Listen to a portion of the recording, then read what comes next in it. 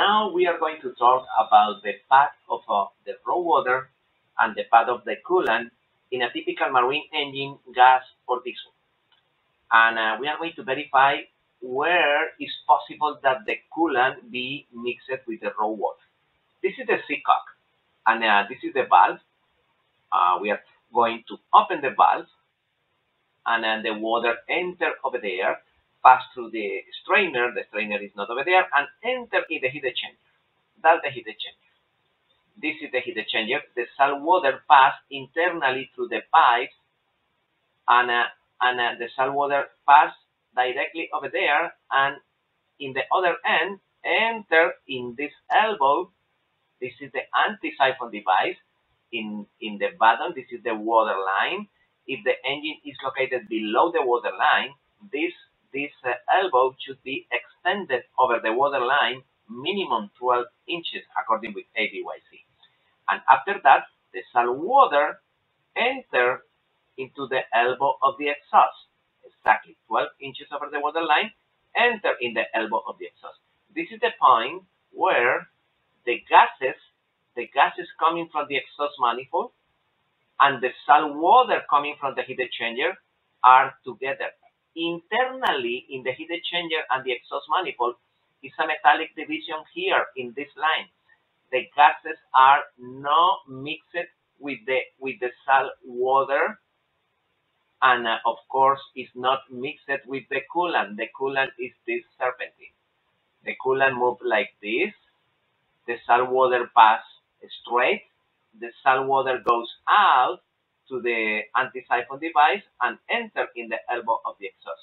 This is the critical point. This is the point in consideration. When you install a marine engine, this line, this imaginary line, is the line that you need to take in consideration in order to consider that the engine is located below the water line or over the water line. If the engine is located over the water line, you can install a small hose between this point and this point. If the engine is located below the water line, you need to install this hose higher, passing one feet over the level of the water line and returning into this elbow. This is the point where the water and the gases are mixed. For that reason, if during the cranking, this is exhaust gases, those are the exhaust pores of the exhaust manifold. In front of those exhaust pores are the exhaust pores of the head. And of course, the exhaust valves are located in front of each pore. If one of the exhaust valves is not properly calibrated, what is the meaning of that? The last valve calibration is not according with the manufacturer specifications. Probably one of the exhaust valves stay open when the piston is going down during the intake stroke.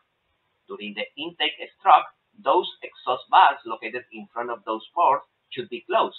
If one of those valves stay open during the cranking, and you have here gases and raw water, it's possible that in this piston, when the piston is going down and the exhaust valve stay a little open, suction the salt water and the salt water enter in the combustion chamber. This is one of the three possibilities for salt water entering in the combustion chamber. Yes, it's during the cranking if the exhaust valves are not properly calibrated. Okay, and this is the path of the salt water with gases mixed here in that point. And those are the exhaust pores. The exhaust pores with the exhaust valves over there. This is the exhaust manifold, you see? The exhaust manifold, the exhaust port, and internally is a metallic division. The gases never are mixed with the raw water or coolant on top. On top, you have the path of the coolant. You see, the coolant enter here in the bottom, circulate go here, and return here into the engine. Here is the engine, the block of the engine, and this is the heat exchanger. On top, this small area is called the expansion tank. It's a metallic, and the pressure cap is located here. Okay, all right. Those are the valves. Okay, this is the heat exchanger. That's exactly the expansion tank on top. Okay, that's the coolant pump. The coolant pump suction the coolant from the block send the coolant, pass through the heat exchanger, circulate through the heat exchanger, the coolant, and return and enter in the block if here the thermostat is open. If the thermostat is closing, the coolant no pass.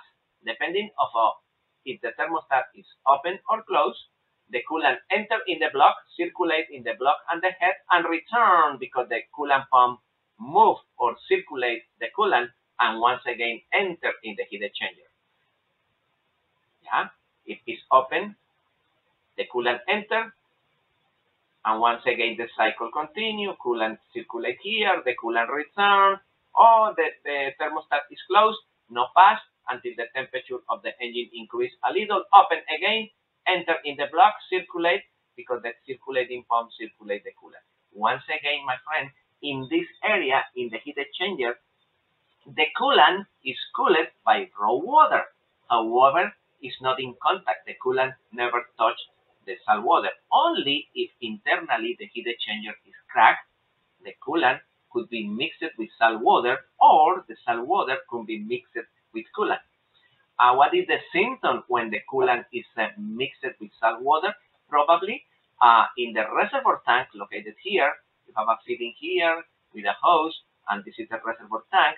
In the plastic reservoir tank, you see that the color of the coolant, the refrigerant, change, and you see a lot of calcium in the cap of the expansion tank.